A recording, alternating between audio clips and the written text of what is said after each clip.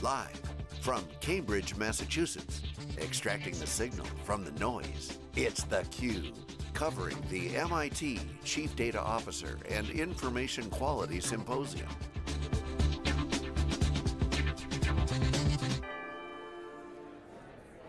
Hi everybody, welcome to Cambridge, Massachusetts. This is theCUBE, SiliconANGLE, Wikibon's coverage of MITIQ, the MIT Chief Data Officer Conference. This is our third year at the conference, and we are here actually, thanks to Paul Gillin, who is my co-host today. Paul, great to see you, back in Boston. Always a pleasure to be here and to be with you. So the story of the MIT Chief Data Officer Conference is I got a call from you one day, you were asked to sort of be the sort of media partner and catalyze media coverage for this conference 3 years ago, and you said, hey, do you want to attend, maybe write it up? I said, better, let's bring theCUBE, and we brought theCUBE, and we've had some fantastic guests over the last 2 years, as I say, our third year here.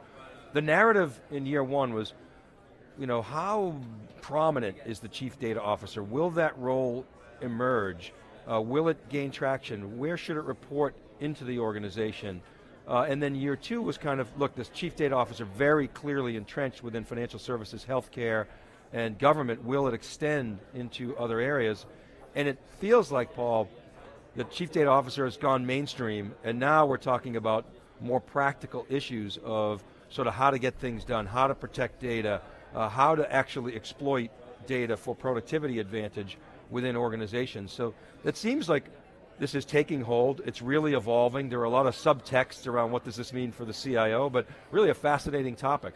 Well, Dave, I think what we're seeing in the agenda this year is the maturation of the CDO role. And if you remember last year, there were some guests who actually suggested that the CDO may replace the CIO at some point.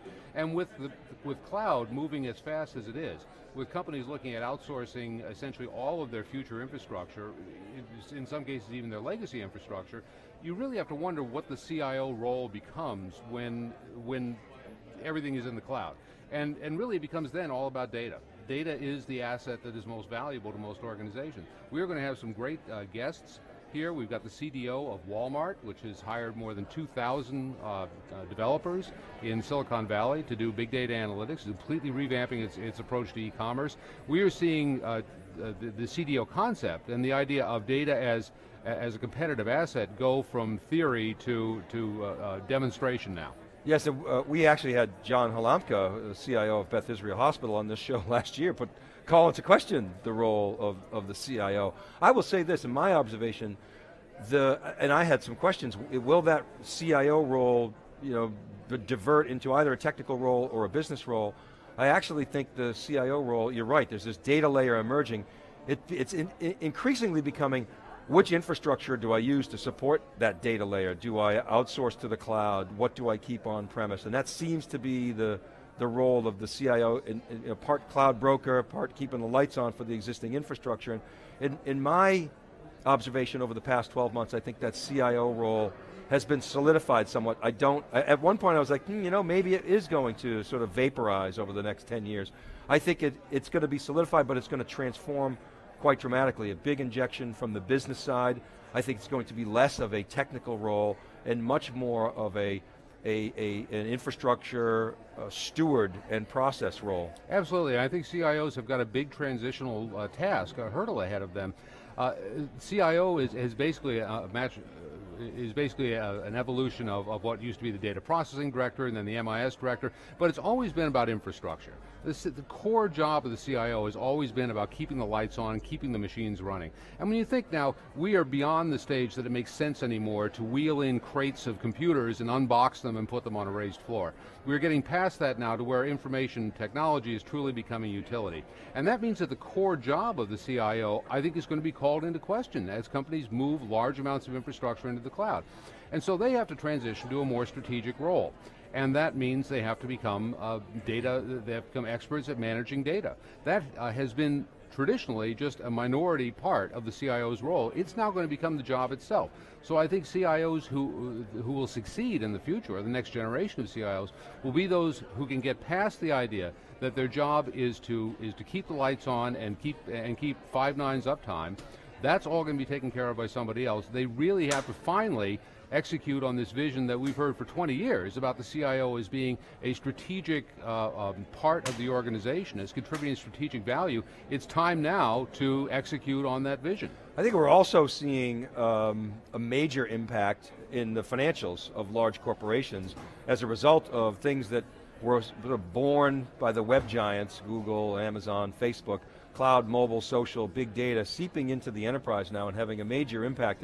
I think a good example of that is Hadoop. While Hadoop is still relatively small, the ROI on Hadoop, as one colleague of ours, Abhi Mehta, has said, has really been around reduction on investment. And what people have done is they've sort of attacked that spend on the traditional data warehouse, moved a lot of data into Hadoop infrastructures, and now you're seeing that Hadoop batch model becoming more real-time with things like Spark, moving into the mainstream of the enterprise. SQL is like the killer app for Hadoop, so you're seeing a lot more mainstream programming being done in that type of model, that distributed model, and it's driving costs down, and that seems to be permeating along with cloud throughout the industry, and you're seeing it in the financials, as we were talking off camera, of all the major players. You've got this $1 trillion or $2 trillion IT business, which is essentially flat. And then you've got pieces and pockets that are growing like crazy. We're now seeing Amazon's financial results, let's say they do 5 to 6 billion, their operating profits are the same as EMC's, a very profitable company. So everybody talks about this race to zero. Well, Amazon's figured out that they're driving infrastructure costs and provisioning down towards software economics, and it's starting to really take hold in the financials of these organizations that are very large, multi-billion, tens of billions, 40, 50 billion dollar companies, or larger like IBM and HP.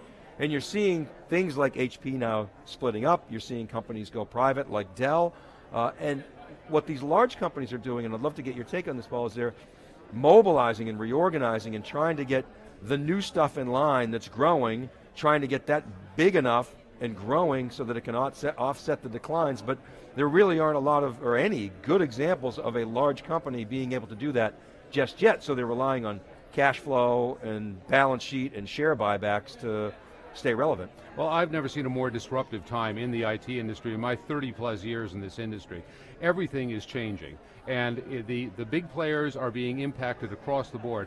You mentioned centralization of infrastructure. What's happening now is that infrastructure, which has historically been very distributed, each company had its own IT infrastructure. That is now all being centralized, economies of scale being applied, and companies like Amazon really learning how to drive the costs out of IT to a degree that has never been seen before. Open source is a huge factor. And really this has been, the last year has really been the year of open source. This is when we have seen a transformation of the infrastructure that is driving companies like Amazon, like Google Cloud Platform, even Microsoft, moving toward open source. And the economics of that, of course, are compelling, but I think even more important is the innovation that comes about. The great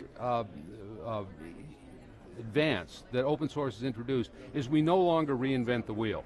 When an open source technology is developed, it's put out there for everyone to build upon, and so we don't have companies here, there, and everywhere building the same thing over and over again and selling it as a proprietary platform. So we're seeing this explosion of innovation in software development, new functionality, and of course web scale is a hugely disruptive factor. Prior to the release of some of these tools like Kubernetes and like Hadoop, the biggest problems the companies ever solved were how to support maybe a couple of 100,000 concurrent users. But Google and Amazon and Facebook have had to figure out how to support 250 million concurrent users with sub-second response time. Huge technical problems that those companies have solved and are now being made available for free in the mainstream as platforms for people to develop on. So it's an enormously exciting time. It's an enormously disruptive time, as you say, for the IBMs and the HPs and the EMCs of the world that have traditionally had very high margin proprietary products. They're seeing the margins being sucked out of those businesses by open source and by white box technology, and it's going to be a very difficult transition for them to make. The good news is that according to research I've seen, companies that buy software and infrastructure as a service over a 5-year period actually pay about 50% more for those services than they would if they bought them as a captive on-premise platform. So the good news is that if they make this transition, the businesses will be more sustainable, more predictable, and ultimately more profitable. Yeah, so we're going to cover this and other topics. Sandy Pentland's coming on next. He's the head of MIT's Media Lab. Later on today, we've got a number of other great guests coming on from Michael Stonebreaker, who's going to be fantastic. I'm sad that we won't be able to see his keynote because we'll be on theCUBE. And of course, Bob Picciano, who heads IBM's $18 billion analytics business, will come on so we can cover some of these themes with him as well. So 2 days of coverage. This is theCUBE. We're live at MITIQ. Check out hashtag MITIQ. This is theCUBE. Go to SiliconANGLE.com for all the news, Wikibon.com for all the research. We'll be back, Paul Gillin and myself, to cover MITIQ right after this word.